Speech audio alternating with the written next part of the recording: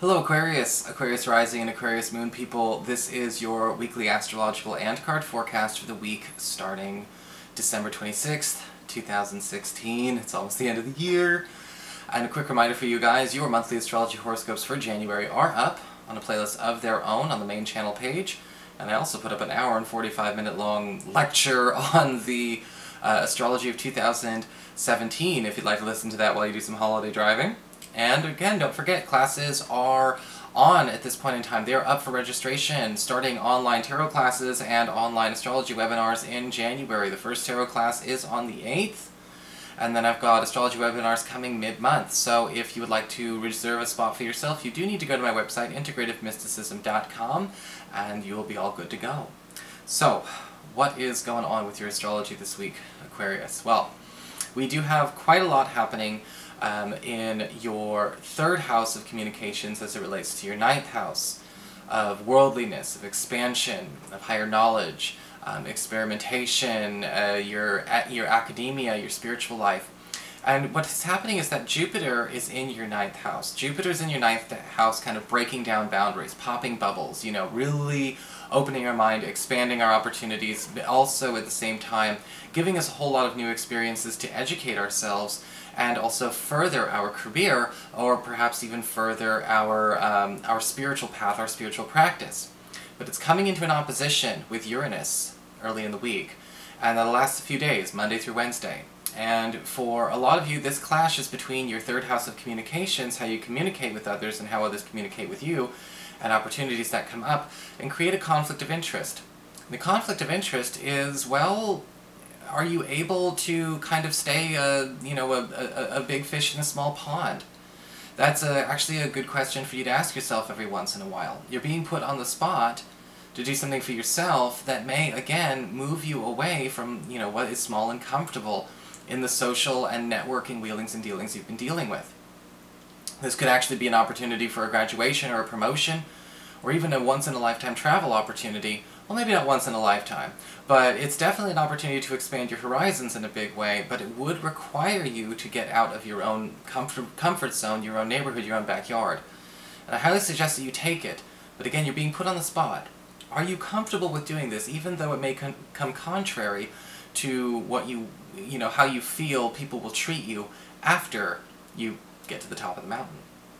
Later on in the week, we do have Saturn, the planet of restrictions and boundaries, forming a tense square from Sagittarius in your 11th house of friendships and social networking to Chiron in your second house of earned income. And Chiron represents sort of like our baggage, okay? It's the wounds that we have yet to heal. Some people call it the wounded healer, I call it our baggage. And when we have Saturn in the 11th house square to Chiron in the second house, some difficult financial conversations can arise between friends, or among friends, or roommates. And this could also be a situation where we find out that maybe a financial plan or financial opportunity that we have could cause some clashes with some friends at work. But we do need to bring it up. This can also have to do with intangible valuables, such as, say, our, just the relationship in general that we have with this friend.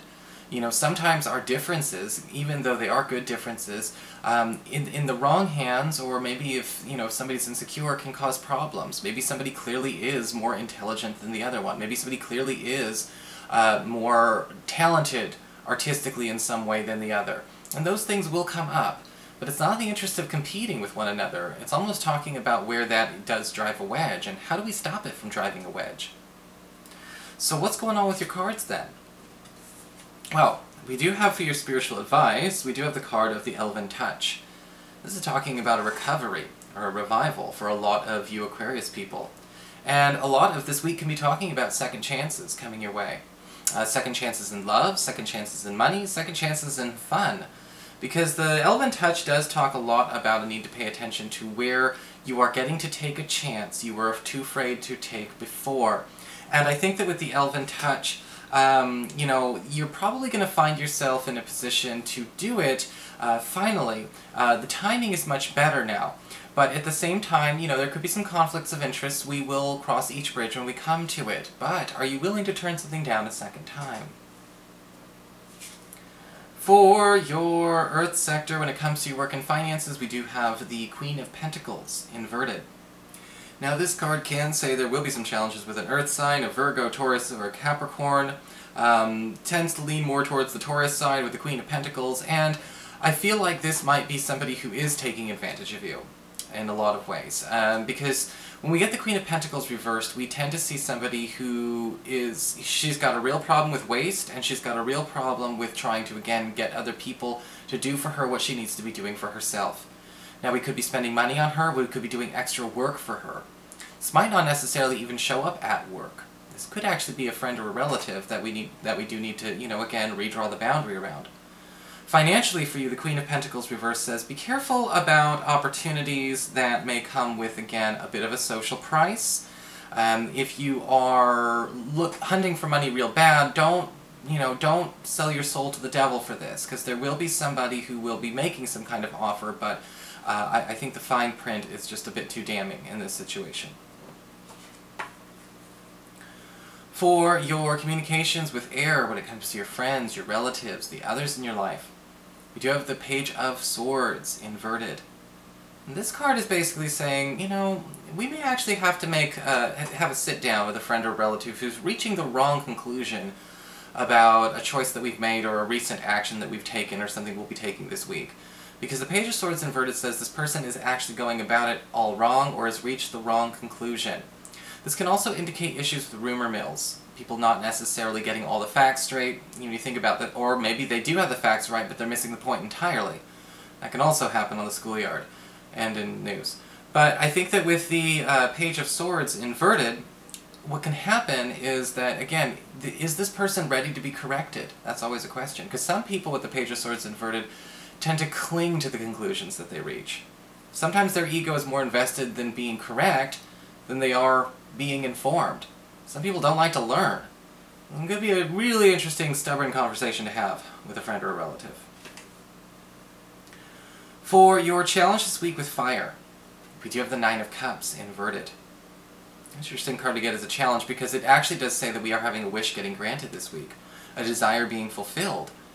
So in essence, this is a yes answer for you, Aquarius. If you're trying to get something off the ground, or you're trying to actually, maybe even get some kind of relationship or some kind of plan underway. But the Nine of Cups inverted says be careful, because you do have a bigger role to play in this than you think. Sometimes the Nine of Cups inverted, as I've said it before a million times and I'll say it again, can show up like a monkey's paw. The wish is just meant to be granted by whoever's granting the wish. It's not, the wish granter's job is not to interpret your intention. So you've got to mind the hubris in the wish that you make, articulate it correctly, because everything will be taken very literally. Sometimes with the Nine of Cups inverted, you may find out that you get exactly what you want, but at the same time you want more. And that's okay. Sometimes that can turn into something more. For your emotions with water and your romantic life, we do have the Three of Swords upright. So there's going to be some conflict of interest and definitely some feelings of, maybe even some feelings of betrayal surrounding an issue that goes on with love this week. For those of you who are single, a love opportunity or romantic opportunity may actually stir up some weird feelings in friends or in others.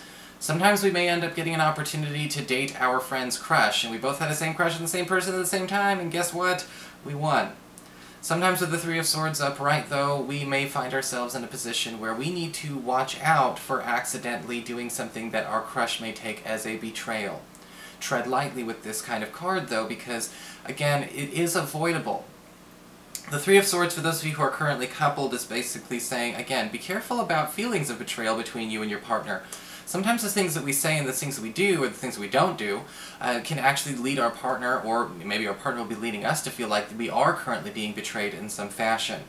Sometimes this might not necessarily even happen with you guys as a couple, but this may be how you and your partner handle one of your children. If a child is feeling neglected, or a child is feeling like you're playing favorites, they could also end up feeling betrayed because of the things that they see us do or not do. So be very careful, and in the way you actually walk on those eggshells this week. So that is your forecast, Aquarius. I hope you enjoyed it. If you did, please like, share, and subscribe. I appreciate it. And of course, if you'd like to get a session, you can always follow the links below, or go to integrativemysticism.com.